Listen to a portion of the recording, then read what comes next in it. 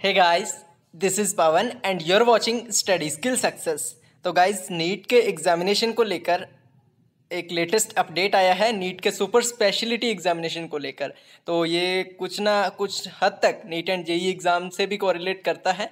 तो देख लेते हैं। तो इसमें बोला गया है कि नीट का जो आपका सुपर स्पेशलिटी का जो एंट्रेंस एग्ज़ाम था वो अब सितंबर में होने वाला है।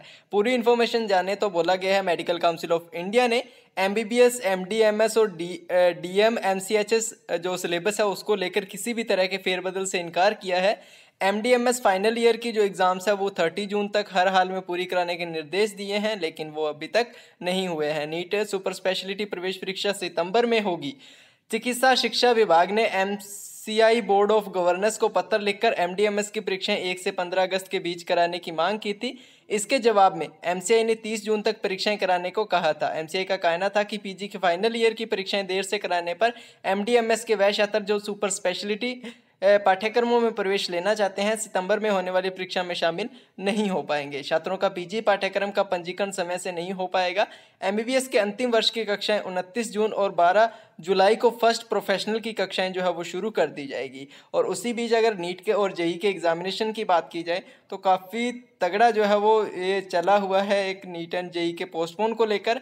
और इसके रिस्पेक्ट में सभी पेरेंट्स ने ministry of health and family welfare को एक लेटर लिखा है जिसमें 16 ऐसे पॉइंट्स बताए हैं जो कि रिप्रेजेंट करता है इस बात को कि आपका नीट और जेई का एग्ज़ाम पोस्टपोन होना चाहिए। बहुत से ऐसे रीजंस हैं और हमें साफ दिख रहा है कि एग्ज़ाम को पोस्टपोन करना चाहिए, क्योंकि स्टूडेंट भी काफ़ी ज़्यादा प्रोटेस्ट कर रहे हैं और उसके साथ साथ पेरेंट्स और टीचर ने भी अपना जो प्रोटेस्ट है वो शुरू कर दिया है। लेकिन पेरेंट्स ने साफ साफ बोल दिया है कि इसकी रिस्पॉन्सिबिलिटी अगर गवर्नमेंट लेती है तो एग्ज़ाम करवाया जाए, अन्यथा अगर रिस्पॉन्सिबिलिटी कोई भी किसी भी प्रकार की एग्जामिनेशन एजेंसी या फिर गवर्नमेंट नहीं ले रही है तो एग्ज़ाम कराने का कोई भी मतलब नहीं निकलता है। ऐसे में HRD अभी तक चुप्पी साधे हुए है।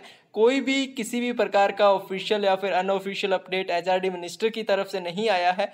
वो दिन भर अपने ट्विटर अकाउंट पर लाखों की संख्या में उनके पोस्ट अवेलेबल हैं और दिन भर कितनी ज़्यादा पोस्टेज वो करते हैं, लेकिन एक भी नीट एंड जेई से रिलेटेड पोस्ट अभी तक उन्होंने नहीं किया। और उनकी हर एक पोस्ट के नीचे अगर आप जाके देखेंगे तो #नीट एंड जेई पोस्टपोन से रिलेटेड आपको हज़ारों मैसेजेस वहाँ पे मिल जाएंगे, लेकिन उसके ऊपर अभी तक उनका कोई भी रिस्पांस नहीं रहा है। बाकी आगे क्या रिस्पांस रहता है, आपके लिए क्या न्यूज़ रहती है, उसके लिए हम 24/7 आप सभी के लिए बने हुए हैं। जैसा भी कोई अपडेट आता है वो हम हमारे चैनल पर इन्फॉर्म जरूर करेंगे।